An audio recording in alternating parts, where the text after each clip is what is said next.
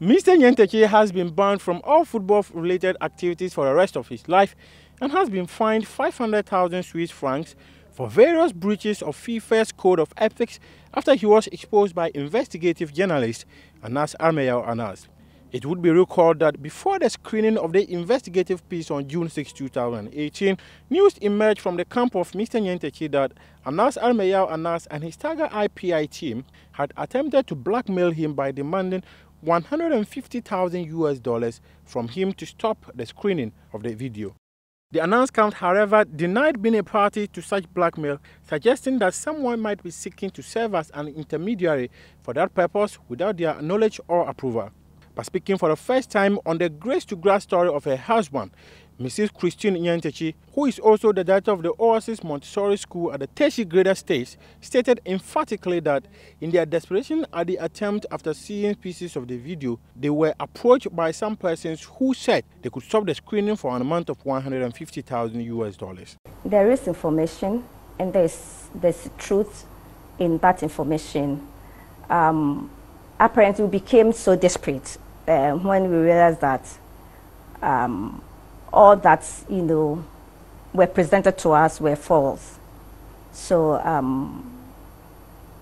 we tried to make some interventions, and they proposed that he pay some money.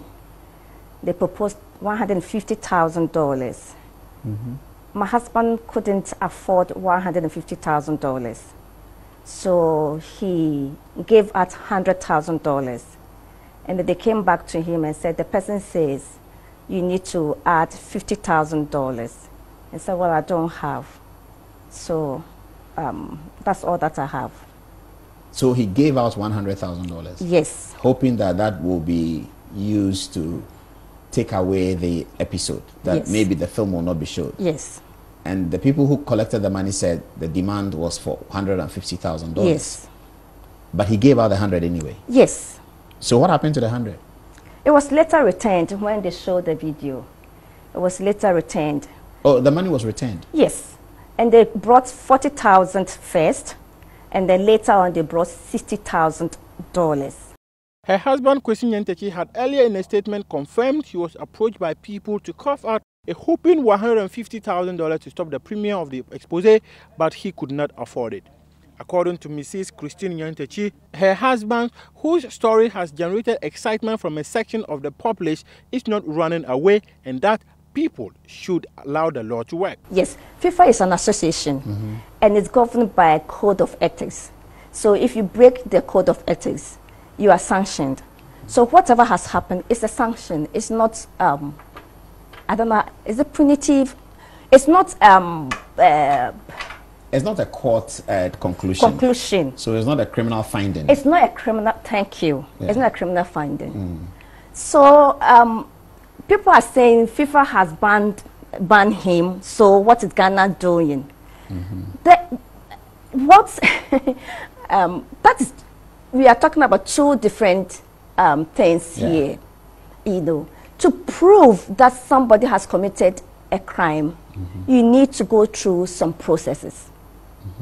You see, and the law says that a person is presumed to be innocent until proven otherwise. My pain is Ghanaians should exercise patience.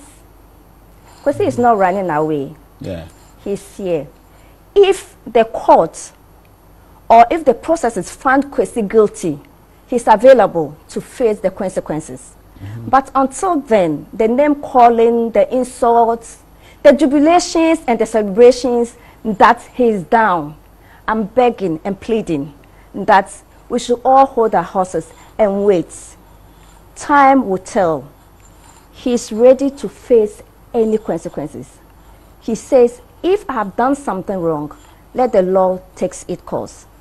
Kwesi Nyantakyi was earlier suspended by FIFA for 90 days before he resigned from all football positions he held on June 8, 2018.